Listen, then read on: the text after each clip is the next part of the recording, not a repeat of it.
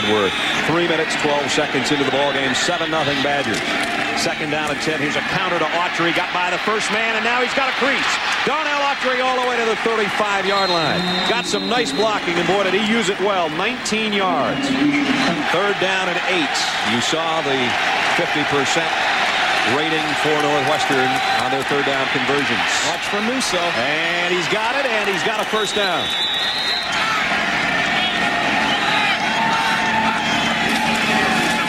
Autry trying to go wide. Bounces off two-man. He might score. Autry. Touchdown. Darnell Autry. That's Darnell Autry vintage. Absolutely. If you want to, in a nutshell, one run in what Darnell Autry is all about, this is what he's all about. To join Beasley and Bates. Third down and 10. The deep out again, and Beasley's got this one. Same play as a couple plays ago, and a first down now down at the 15-yard line. Waterman and Bates to the left, both wideouts that way. Third down and 8. Adrian Autry out of the backfield, but they throw to a wide open Bates for the score. They had the same coverage last time, too. They had them both plays. Greg Myers up here watching the same game I am. Nobody even close to Bates. And for Dwayne, that's his 7th touchdown catch of the year. First down, Northwestern. Schnur wants to throw the slant to Bates again. That's been their big play this year. And he's got it in Wisconsin territory, a pickup of 18. Again, Wisconsin fakes the blitz. They back out of it. Schnur throws complete. And it's a first down throw out to the 33-yard line as he got it to Toussaint Waterman. A pickup of 12. And Schnur again rifled that one. You know, and eat it all up. You'd almost have a smiley face the way you do that thing. Adrian Autry's going to touchdown. 14 yards.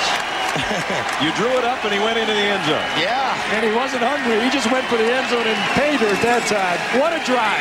As nice a drive as you'll see in the Big Ten when you have your backup players in there. So that one goes Northwestern's direction. From the 33, here comes a blitz. Carter ran right by Autry, and Autry ran by him. And now Adrian Autry all the way out to the 50. He ran right by the blitz. Broken arm tackle by Carter and went 17 yards. They're going to need more of him. They fake it to him, and Schnur steps up, goes deep for Musso. What a throw. Got there in a hurry to the 29-yard line. First down. At the 30, the 29 that is. Here's the throw to Bates. One-on-one out there. And he takes the defensive back. Lamar Campbell out of bounds with him at the 15-yard line. Third down and 3. It's a play from now before the decision needs to be made. Crowd deafening. Schnur, Bates, first and goal. I wonder, though, I hope it's the right Autry because he doesn't as strong as Darnell. Adrian Autry, touchdown. They only needed to give it to him one time. Started right, worked back to the left, and he's in the end zone, and there's the other one, and the other one says that'll work.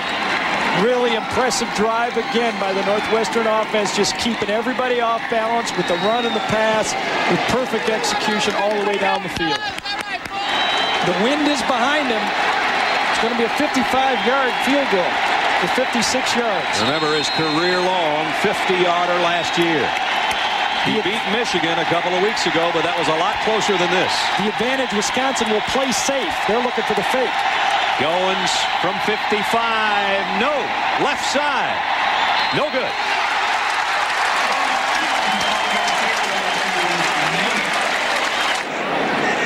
And what a game it's been. Everything we expected.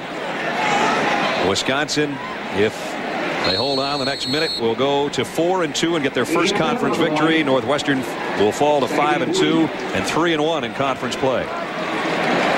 Not making the big plays at the end of the game. Sala makes the play, Beasley, and then the 2 turnovers, I think, have really been the difference in the football game. 143 yards for Ron Dayne today. He's been sensational. And here he comes on that draw play. The ball is loose. Oh, my. Northwestern says they have it. We wait for an official call. They do. Oh, my. Why are they even handing the ball off? You wonder.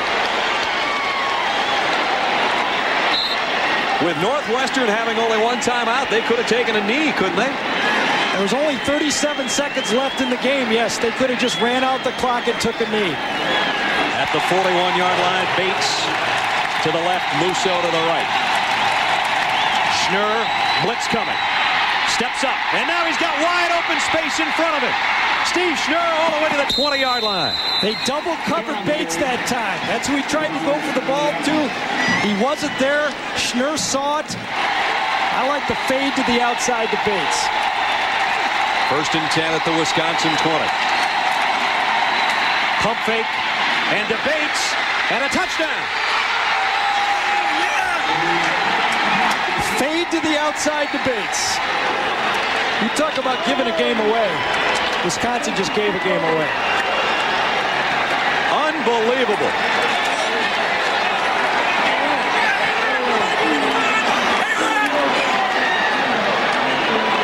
One man's pain sometimes is another man's jubilation. I got to be honest with you. I would not put my camera on Ron Dayne right now. I'd put it on the staff for Wisconsin.